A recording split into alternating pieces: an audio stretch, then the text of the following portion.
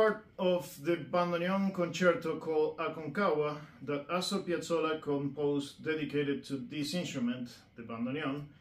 And I learned this instrument when I was very little, and I learned my first steps from my grandfather, and my grandfather learned this instrument from his father.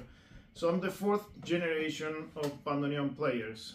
And I'm very, very excited to be performing this concerto with the Northwest Sinfonietta and Maestro Yaniv Attar on March 2nd and March 3rd.